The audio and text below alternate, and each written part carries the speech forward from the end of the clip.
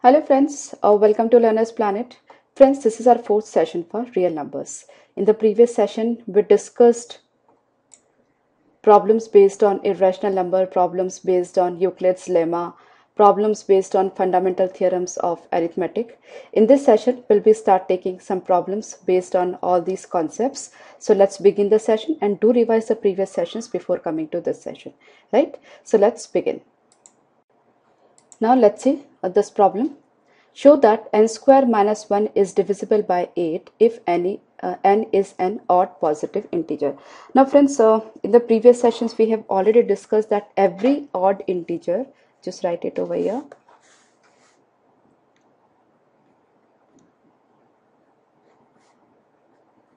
every odd integer is of the form 2q plus 1, where q is any positive integer, right? So every odd integer is of the form 2q plus 1, where q is any positive integer. Now let's see this n square minus 1, and here n is an odd positive integer, so I just put the value of n as 2q plus 1. Let's see what happens. Because n is a odd positive integer, so I'm putting the value of n as 2q plus 1. Now let's see what happens. I just put the value in this first equation. So 2q plus 1 whole square minus 1. So it's 4q square plus 4q plus 1 minus 1, right? So that I take 4q as common, so I'll be getting q plus 1. So that's actually 4 into q plus 1, right? Now this expression we have to prove that it is multiple of 8, right? So see, q is any positive integer, right? So if q is an odd integer, then q plus 1 will be an even integer. If q is an even integer, it will be an odd integer, right? So either q or q plus 1, at least one of them, not at least, but one of them, exactly one of them will be an even number, right? So we already have 4 with us, and one of q or q plus 1 will be an even number. So 4 into an even number, this expression will be definitely multiple of 8, or we can say it will be 8x, right? So we have proved that n square minus 1 is divisible by 8 if n is an odd positive integer, right? So these are the steps to be written or to be followed, and the problem is really easy one. Okay, let's take the next one. Now friends, let's do some problem based on finding out the HCF of the given numbers. Friends, here I'll be showing you both the methods, that is prime factorization method as well as division method. So both the methods you learn simultaneously, and whatever the method that is asked in exam, you can perform the same, right? So it's first, in the first case we have to find out the HCF of 32 and 54, right? So let's go by first prime factorization method. So 32 is what? 2 raised to 5, right? 54 is what? It's 9 6 are, that means 18 3s are, or 27 2. So it's 2 into 3 cube, right? So this is what? 54. Now while taking HCF, what we do? We take the least power of the common numbers. Now what is the number that is common between these two? That is only 2, right? And the least power of 2 is 1 only. So we'll be taking 2 raised to 1. So the HCF is 2, right? Now the same problem we do by the division method. So in the division method, we make the bigger number as dividend and smaller number as divisor, right? So let's perform the division. It's 54, it's 32. Now 32 1 is 32. So we are left with 22. So the remainder is not 0. That means 32 is not the HCF. Now let's go to the second step. Now the 32 will be used as dividend. I divide 32 by 22, get 10. Still remainder is not 0, that means even 22 is not the HCF. Now make 22 as dividend. Still the remainder is not 0, that means even 10 is not the HCF. Now we'll use 10 as dividend. 2 5s are 10, 0. Now the remainder is 0. That means here the divisor in this step will be HCF, right? So it's 2 and we got 2 over here, right? So we did this problem with both the methods, that is by prime factorization method and by division method. This is prime factorization method and this is division method. I hope you are clear. Let's take more problems. Now we have the two numbers 18 and 24. Let's go by prime factorization method first of all. So 18 is equal to 2 into 3 square, that is 9 2s are 18. Similarly 24 is equal to 2 cube into 3, that is 8 3s are 24, right? Now HCF will be what? Take the number which is common. So it's 2 and 3. Now what is the least power of 2? That is 1. I put 1 over here. What is the least power of 3? That's 1. So it's 1. So it's 2 into 3, 6. Right? So HCF of 18 at 24 is 6. Now let's do it by division method. So in the division method, we'll make the bigger number as dividend and smaller number as divisor. And keep on getting the remainder till we get the remainder as 0. Right? 24 minus 18 we get 6. That means remainder is not 0. That means 18 is not HCF. Now we'll make 18 as dividend and further we'll divide it by 6. So 6 3s are 18. Now the remainder is 0. That means divisor in this case will be the HCF. So divisor is 6 in this case. So 6 will be HCF. Right? So here we got 6, here we got 6, right? So I performed both the methods over here. I hope you are clear. Simultaneously, friends, what I do is I just find the LCM also. So we'll be able to save some time. LCM, see this is, we found HCF, and for LCM we take all the numbers and we take highest power of all the numbers, right?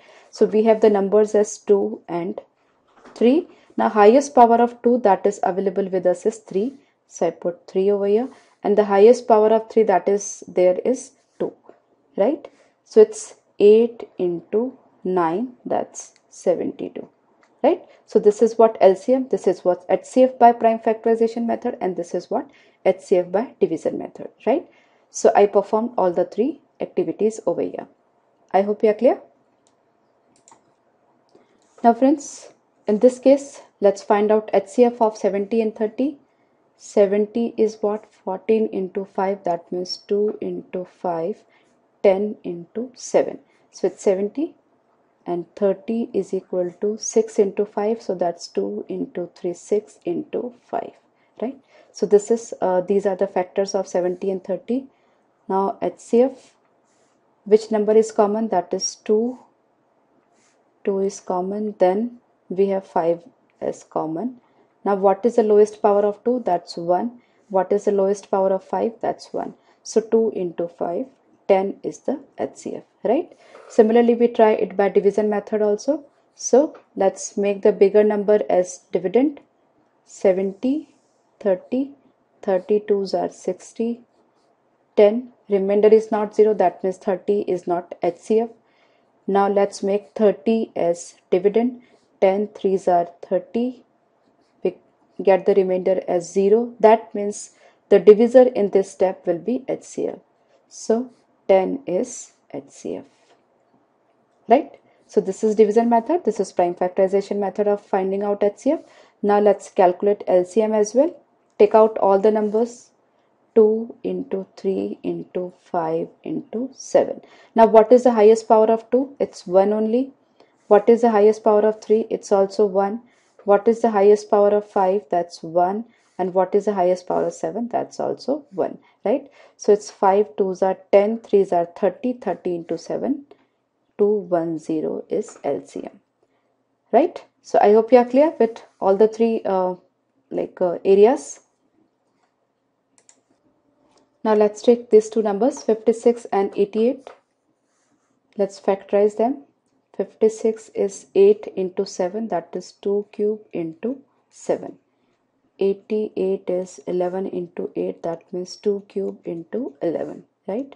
So first of all, let's find out HCF, which is the number that is common, that is 2, and what is the smallest power of 2, that is 3. So HCF is 8, right? So HCF of 56 and 88 is 8. Now let's do it by division method. So it's 88 and it is 56. So 56 1. So remainder is not 0. That means 56 is not HCF. Now we'll make 56 as dividend and we divide it by 32.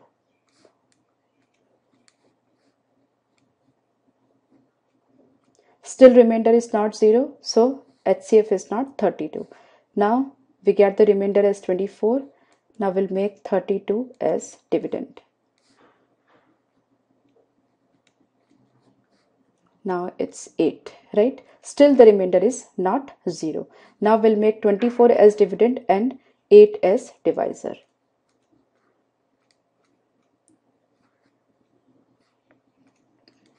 Now we are getting remainder as 0. That means divisor in this case will be HCF. So divisor is 8. So HCF will be 8, right? Now similarly we find out LCM also.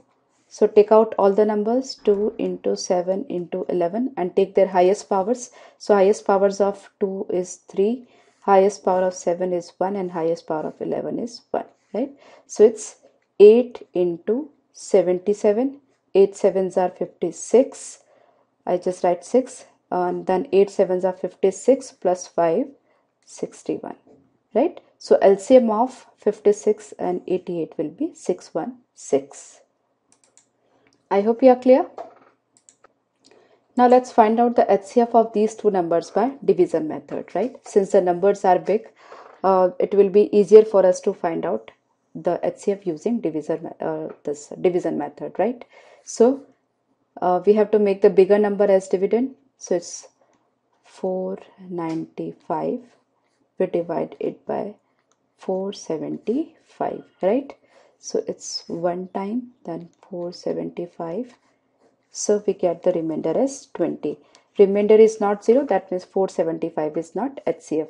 Now in the next step, we'll make 475 as dividend. Now let's perform the division. 22s are 40, then 7, 5, 23s are 60. We got the remainder as 15. That means still the remainder is not 0. That means 20 is not the HCF, right? Now we take 20 as dividend now. So 15, 1, 15. Still the remainder is not 0. That means even 15 is not HCF, right? Now we will make 15 as dividend and remainder as divisor. So 5 3s are 15. Now we get the remainder as 0. Now remainder as 0, that means divisor in this case will be HCF.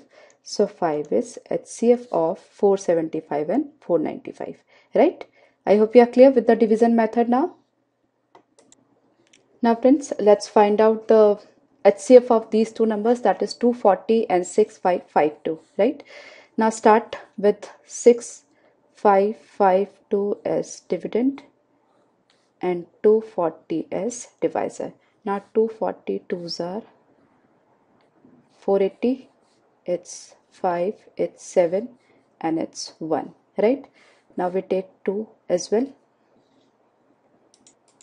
That means in the next step we take, I have yet to complete the division. Now 240 into 7 is 1680. So it's 2, here it is 8. So 15 minus 8 is 7. So we got 72 as a remainder. That means it's not 0. That means 240 is not the HCF, right? Now we make 240 as dividend, right?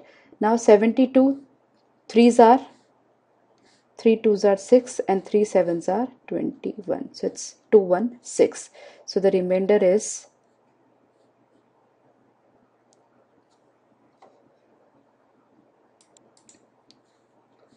24. That means still the remainder is not 0. That means even 72 is not the HCF. Now we make 72 as dividend. Now 24 threes are 72. Now we are getting the remainder as 0. That means divisor in this case will be HCF of the given numbers. Right? Now friends, let's take this problem now. Find the LCM and HCF of following pairs of integers and verify that LCM into HCF is product of the integers, right? So first of all, let's take this first one, 26 and 91.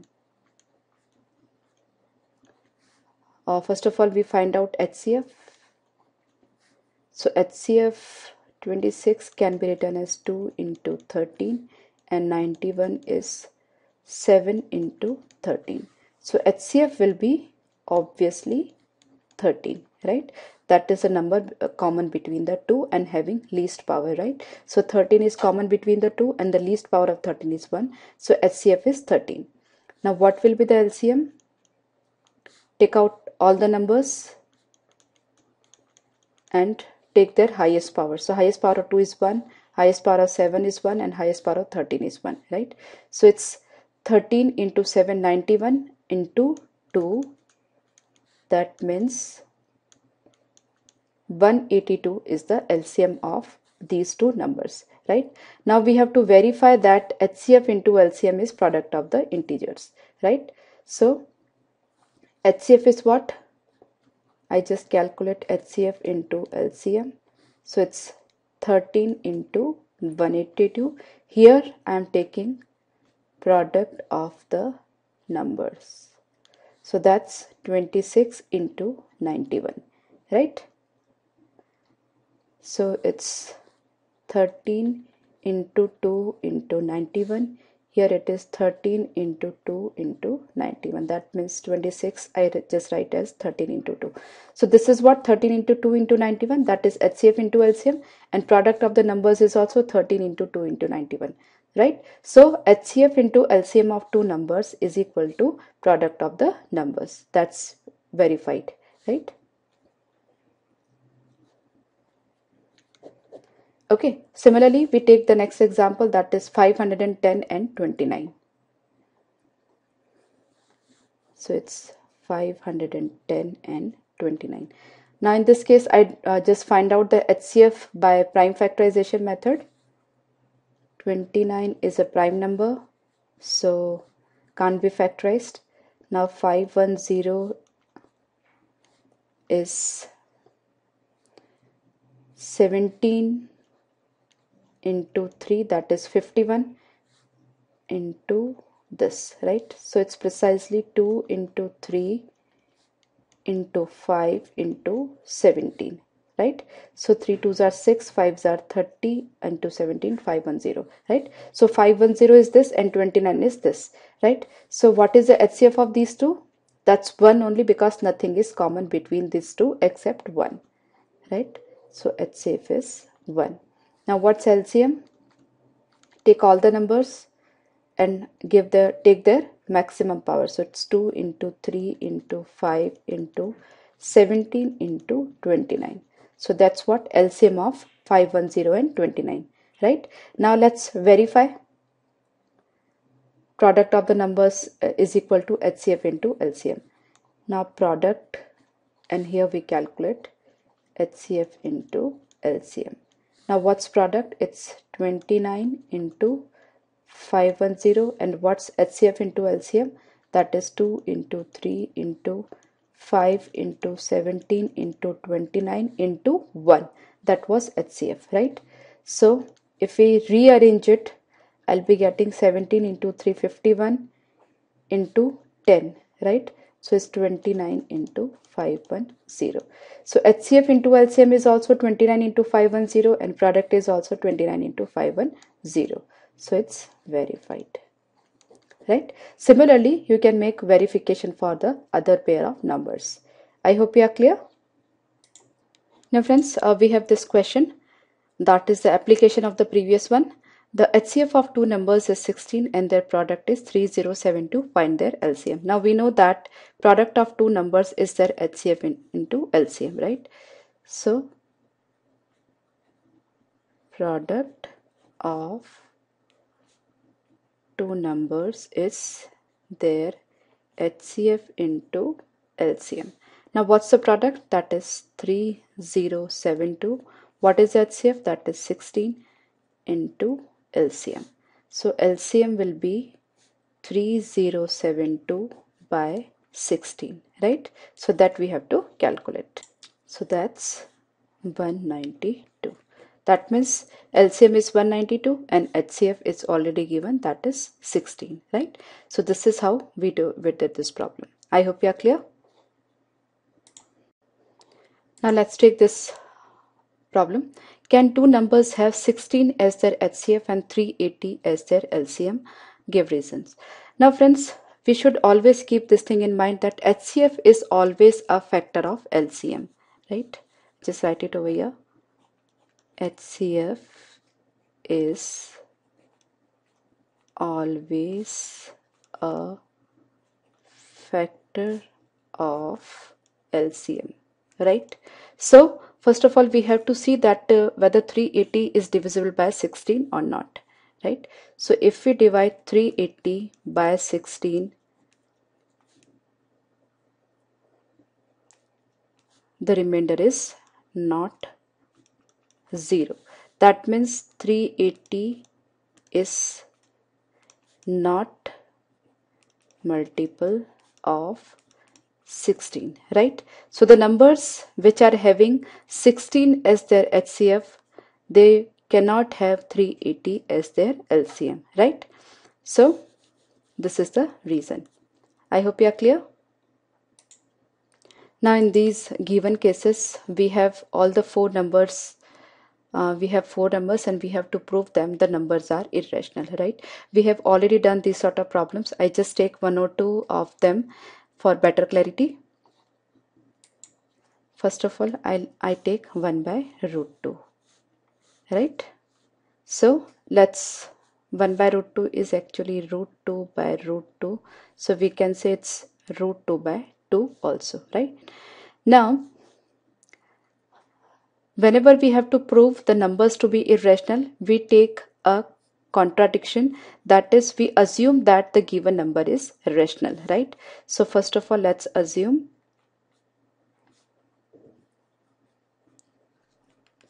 1 by root 2 is rational, right? If 1 by root 2 is rational, we can present this as P by Q form, where P and Q are integers and Q is not equal to 0, right? Now the next step is, let's eliminate all the common factors between P and Q, right?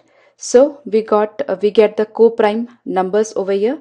So we eliminated all the common factors of P and Q and we get A by B, right? Where A and B are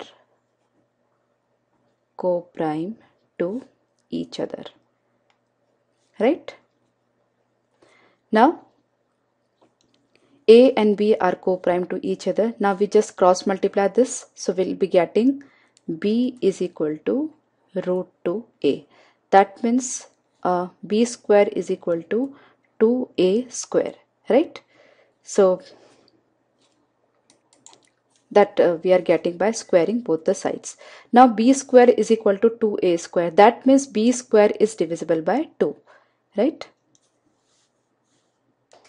B square is divisible by 2. Now if B square is divisible by 2, B will also be divisible by 2, right? So I can take B as twice some other integer, maybe it's say x. So I take B as 2x. that means b square is equal to 4x square. Suppose this is equation 1 and this is equation 2, right? So b square is equal to 4x square. Now I put the value of b square as 4x square in this equation, right? So b square is 4x square. That means 4x square is equal to 2a square. That means 2x square is equal to a square, right? Now from this relationship, a square is actually multiple of 2. Yes, because a square is 2x square. So a square is also multiple of 2. Now here a square is, I just write multiple of 2, and here that means a square is multiple of 2, that means a will also be multiple of 2, right? So a will be multiple of 2, right? Now a is multiple of 2, and earlier we have seen that b is multiple of 2, right? But here we have taken a and b as co-prime numbers. Now if a and b both of them are multiple of 2, that means they have a common factor as 2. That means they cannot be co-prime to each other, right? So we assume that 1 upon root 2 is rational. That assumption was actually wrong. That means 1 by root 2 is not rational, but it is rational. It's irrational, right? I hope you are clear. Now next we have 7 root 5, and we have to prove that 7 root 5 is an irrational number. So it's 7 root 5. Further, similar way we will go. We take 7 root 5 as an irrational number. So 7 root 5 can be written as p by q form, where p and q both of them are the p and q both of them are integers, and q is not equal to 0.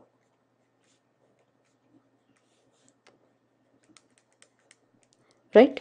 Now in the next step, we eliminate the common factors of p and q, so we get a by b. These are co-prime to each other. So 7 root 5, right? A by b is 7 root 5, where a and b are co-prime to each other.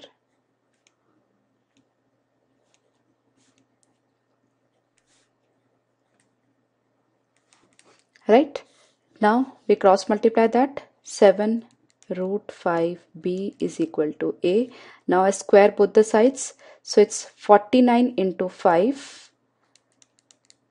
B square is equal to a square, right? So what's 49 into 5? It's